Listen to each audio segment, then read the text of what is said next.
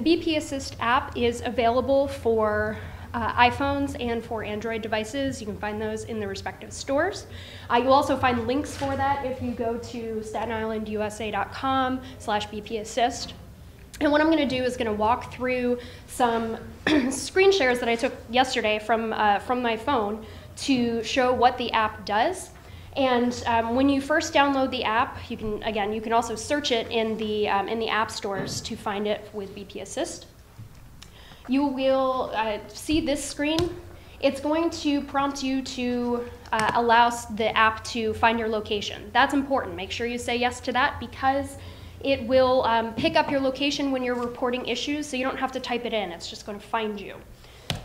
Secondly, it's going to ask if you want to accept notifications. You want to do that too, because when you receive updates for service requests that you've sent through to the Borough President's Helpline, you will get updates there. And then you'll also get updates for other emergency situations or other news information that is being put out by the Borough President's office. So say yes to that as well. And then you'll be brought here to this main screen. And you'll see there's a couple different items here on the screen. The first one is the new request. We'll get to that last. But there's a lot of other information that the Borough President is sharing with the community about all sorts of different things. And these are all links that are updated, that will be updated frequently with lots of information to share with residents. Holiday information, sanitation, all sorts of information to share. For example, if this was a live app, you would press on join our mailing list, and it's going to bring you to email newsletter registration. You go back to the top, and you can choose, you want to see the latest news, you can see the latest news from here, right within the app. And it puts all of the information together in one place on smartphones where a lot of people are spending their time now anyway.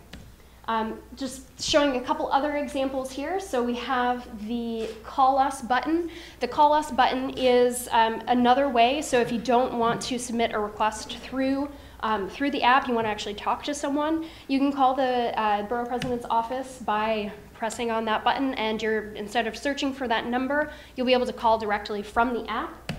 And similarly, there's also another list of other contact information for the borough included within the app as well. So 2 presses of the app and you're ready to go and calling whoever you need to contact in the borough.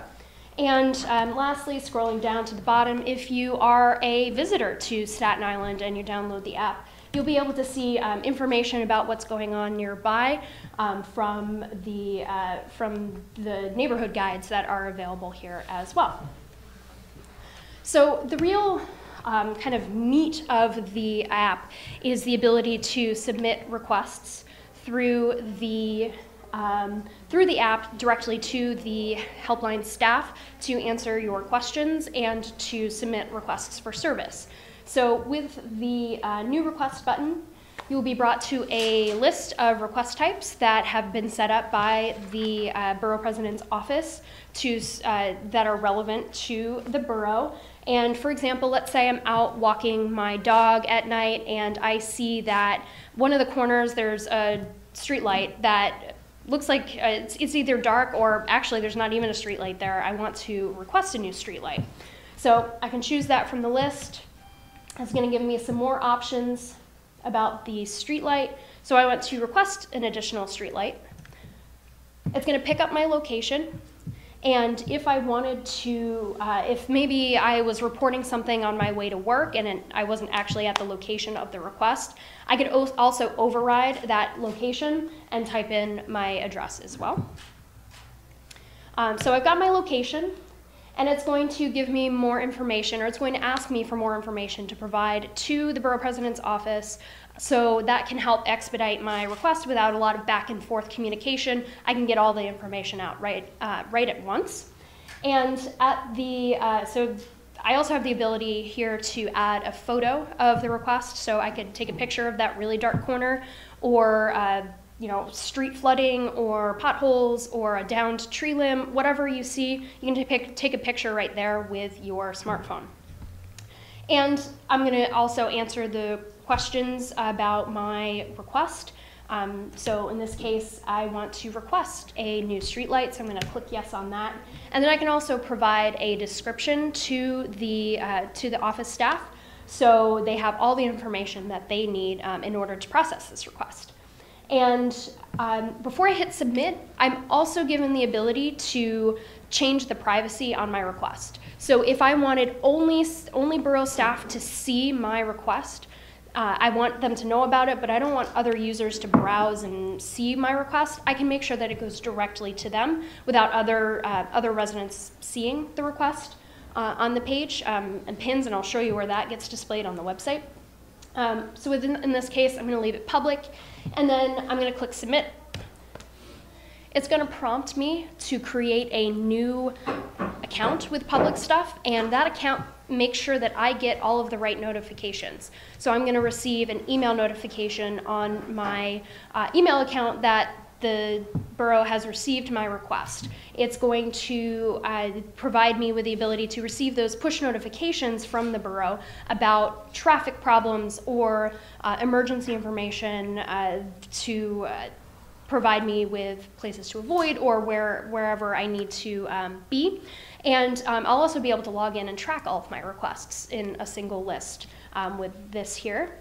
And after I'm done with that, I'm going to get a confirmation message pop up on my phone. I'm going to get an email about it, and my request submission is done. What happens on the staff side is that there's a new request that goes through to the staff side of PublicStuff, and they receive that email, and then they work for you to process that request.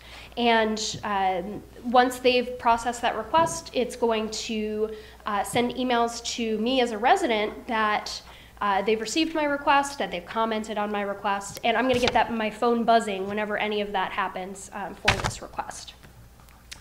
And for residents who don't have smartphones or prefer to work on the web, there is also the option to report requests at statenislandusa.com/bpassist, and that will give residents another option to submit requests. Works in the same way as the mobile app. You're going to receive the same notifications, and of course the helpline number is also available as well if you need to call directly in. When there is important information, and I underscore the word important, we have the ability to get that out. Last week, I think it was, when we closed Rockland Avenue for 3 or 4 hours to do a major cleanup. We posted it on Facebook, Chris, 5 times, 6 times? For about a week. Yeah, just getting the word out, getting the word out. That's an example of when we would use that push notification. We are not going to use a notification to let you know that tomorrow is Thursday. We're not going to be, like the phone calls, the telemarketers, where they're just so annoying.